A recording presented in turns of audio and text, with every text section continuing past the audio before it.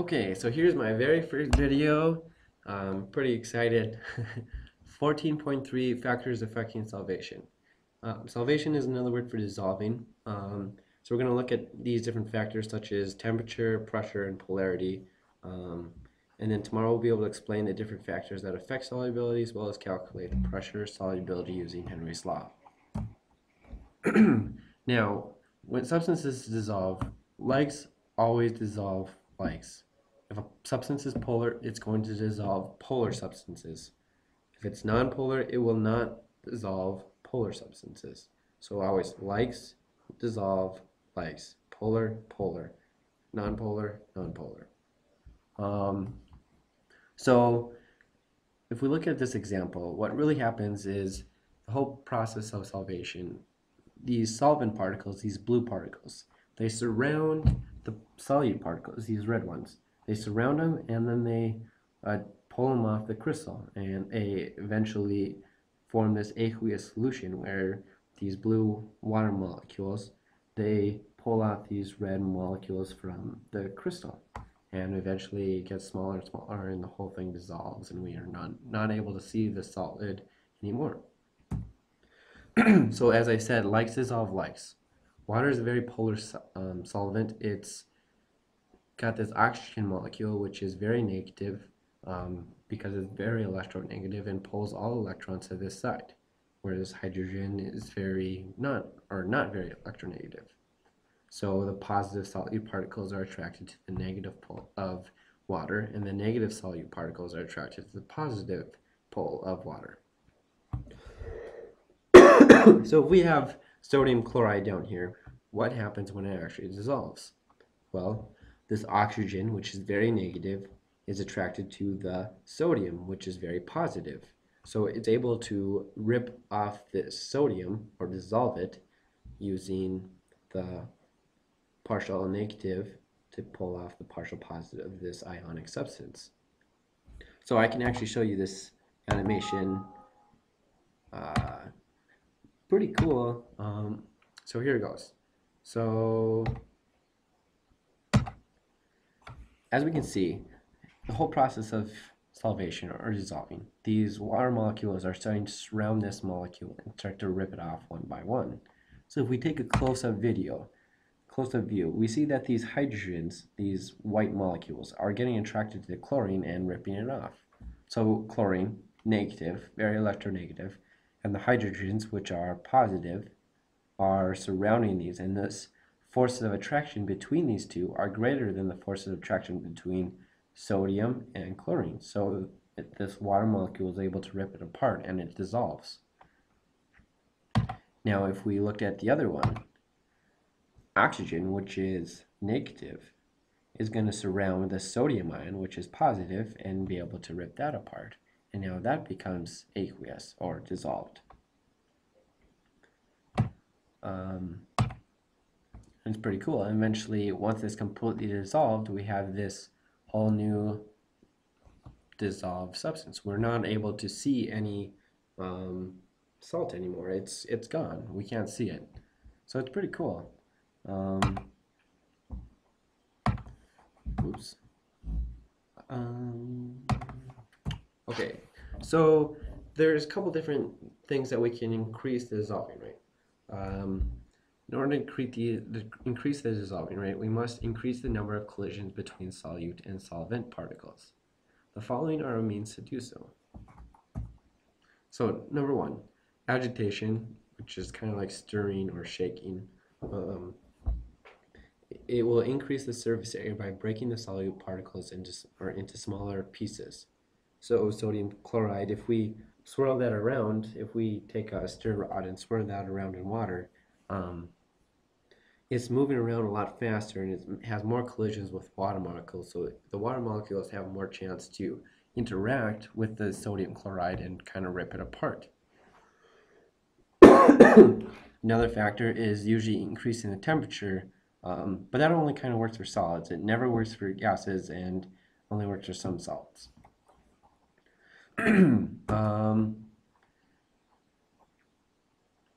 So solubility. How much of a solute will will dissolve in a certain amount of solvent at a certain temperature. So substances that are very soluble will completely dissolve, such as this kind of bluish solution we have over here. Everything's completely dissolved.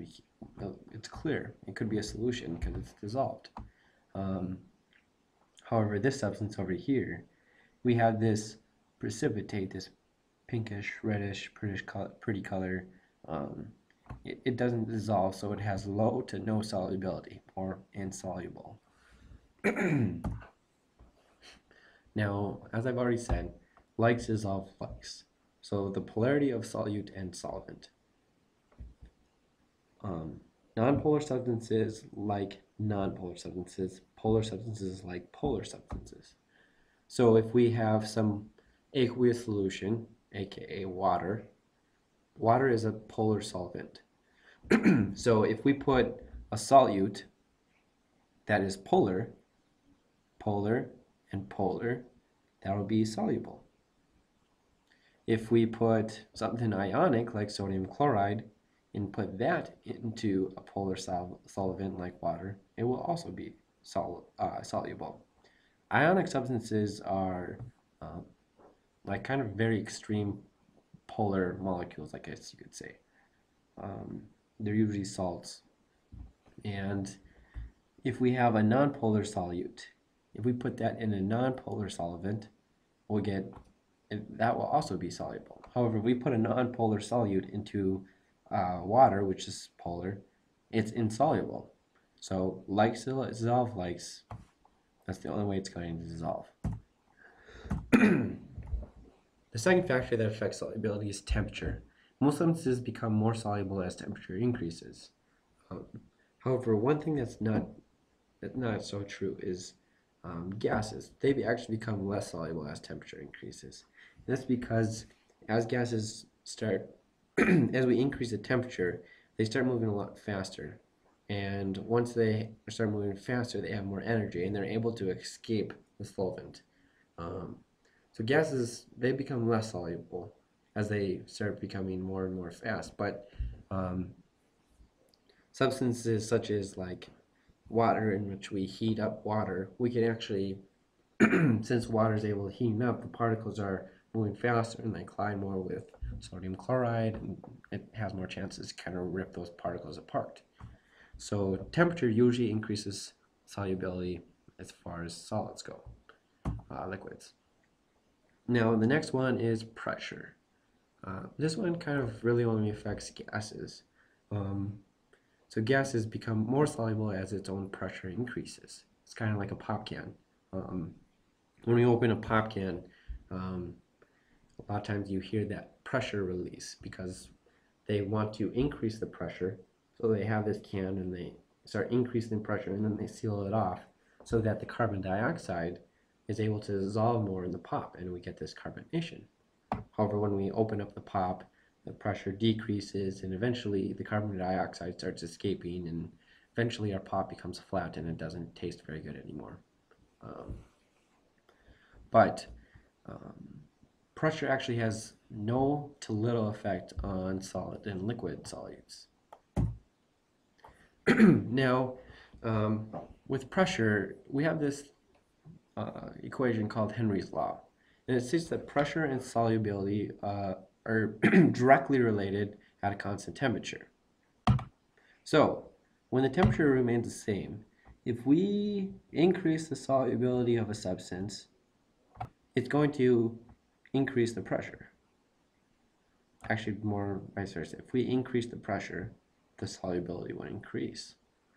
Now, if we decrease the pressure, such as opening a pop can, the solubility is going to decrease. So, as I said, S1 over P1 equals S2 over P2. A refrigerated can of 7-Up has a solubility of 4.85 grams per liter and an internal pressure of 207 kilopascals. What will the solubility if it is opened at 101.3 kilopascals of pressure? So the first thing we have to do is we have to identify what we have.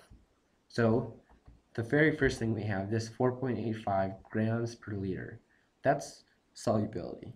Remember this unit, grams per liter, that's really soluble, really solubility. So that's S1. Kilopascals, we should remember that this is pressure, so this is P1.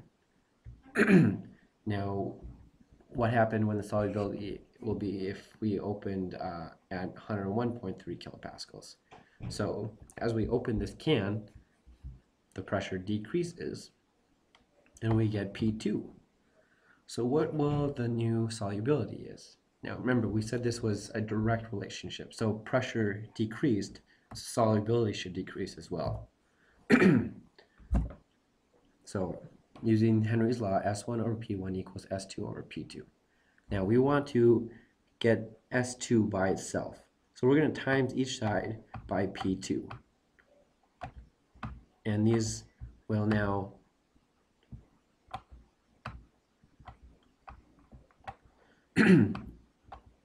these will cancel out on this side, and we now get S1. Here, let me erase this now.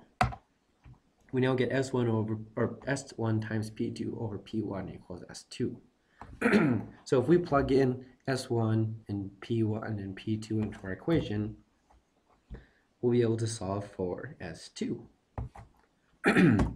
So, but one thing first we got to remember is we have to always use our units. So here's our unit over here, kilopascals.